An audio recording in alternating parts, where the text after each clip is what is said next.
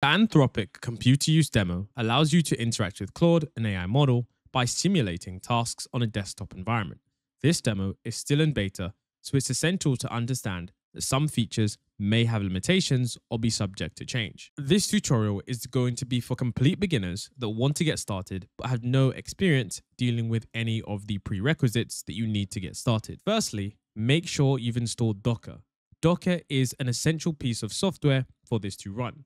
You can see right here, all you'll need to do is to click download Docker Desktop. When you download Docker Desktop, there are actually 5 different options. I'm going to explain what you need to do based on your current operating system. The first one, download for Mac Intel chip, is the option for users who have a Mac computer with an Intel processor. Older Macs and some models still use Intel chips, and you should choose this option if your Mac is one of them. Download for Mac Apple Silicon. This option is for newer Macs that have Apple Silicon chips, like the M1 or M2 chips. These are Apple's own processors, and you should select this option if your Mac uses one of these chips.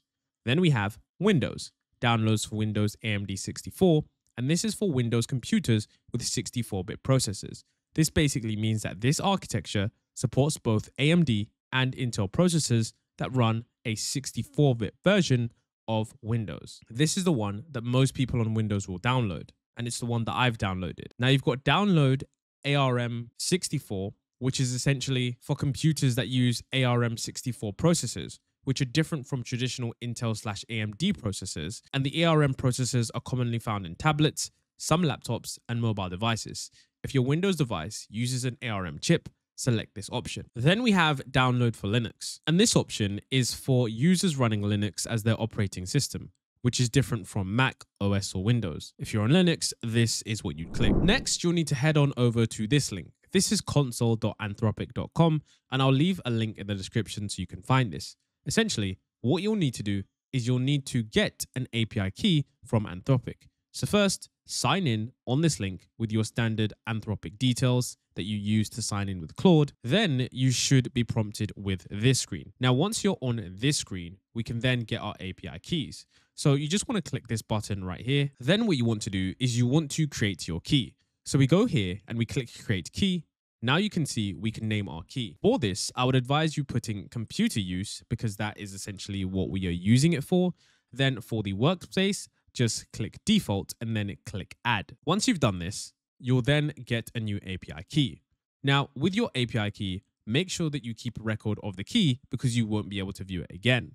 What you'll need to do is click the copy key button. Then we're going to open up Notepad and then I'm going to paste the API key in. Now, you make sure that you save it in this document because there's nowhere else that you can view this key again.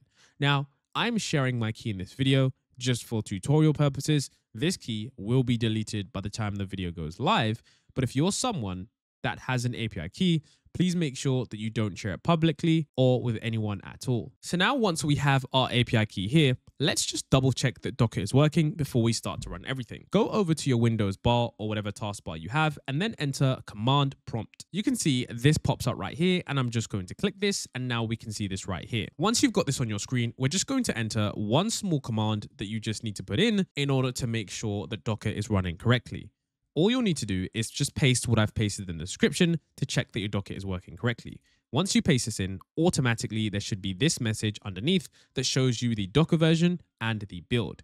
If that isn't the case, put in whatever error message you get into ChatGPT and diagnose until your Docker is working. Now that we have this, we can now move on to the next step. Next, you're going to want to set your API key. So what I'm going to do now is I'm going to input my API key prompt, the first part of that. So what we will do is we'll put set Anthropic API key, then equals, and then this is where we paste our API key. So for example, since I've just got my API key here, I would paste this in and then I'd click enter. And now that is my API key. If you want to verify which API key you're using, just input this prompt and it will show you which API key they've currently set. You can see right now the same value was presented, so I now know my API key was correctly entered in the first instance. Now that that is all done, the hard part is over. All we'll need to do is enter the actual prompt to get this running. This is where you'll input this. So come to this link and just copy this part. Just click copy then come over to the system prompt and then put this in. So for example, here we'll just click enter and this will work and you'll see that the files should now start. Now I've done this and it will take a few minutes, but as the files are starting, you can simply wait. Once the files have been downloaded, you're just going to need to click the link they've provided and then you'll get to the Windows tab. Once you've opened this up in the browser, this is where you can now use the computer use agent. Now the agent is in an area that is completely contained, meaning that it's a virtual workspace and not your own. So now once you enter any kind of prompt into the prompt bar, you'll see that it says running agent. This means that Anthropic is successfully running the agent and providing it with screenshots of the environment that is virtual. So you'll have to understand that the environment is completely virtual. You can see here in this recent example, I asked it to go to Google and it simply sends screenshots, and using those screenshots, it positions the mouse, performs a click, and then moves to the next step. This is the entirety of how the program works. You can see that you're going to be also able to see exactly what's going on your screen with a left-hand side view of the chat bar. It's going to show you every single screenshot that occurs and where the steps are being placed. Now, if you do face any kind of errors or any kind of rate limits, what I would suggest you do is ensure that you're on the Claude paid plan. Oftentimes, if you're trying to use this on the free plan, you might run out of trial credits very, very quickly. Now, sometimes this computer use demo can glitch and can perform instances where it gets trapped in an agentic loop or might perform the incorrect click. What I would do is I would stop running this and just rerun this and try again. Now, it's also important to understand that this is early and in beta, which means that sometimes things might not work as intended. So it's important to understand that you need to ensure not everything that you try will work. One of the things that Anthropic says to do in order to get the best performance out of the model is to ensure that you prompt Claude and then provide it with this prompt structure right here that says after each step, take a screenshot and carefully evaluate if you have achieved the right outcome. Explicitly show your thinking. I have evaluated step X. If not correct, try again.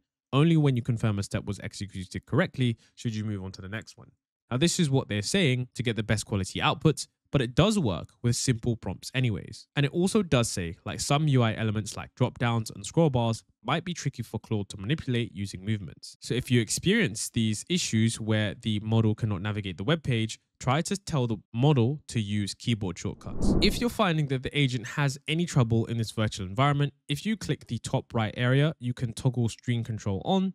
You can connect to the virtual workspace and then you can close anything that might be making it hard for the agent. Of course, that somewhat defeats the purpose, but it's important to ensure that your AI agent having the tool use is working correctly. Remember, this is a complete virtual environment and sometimes certain things on the web page can interfere with exactly what's going on.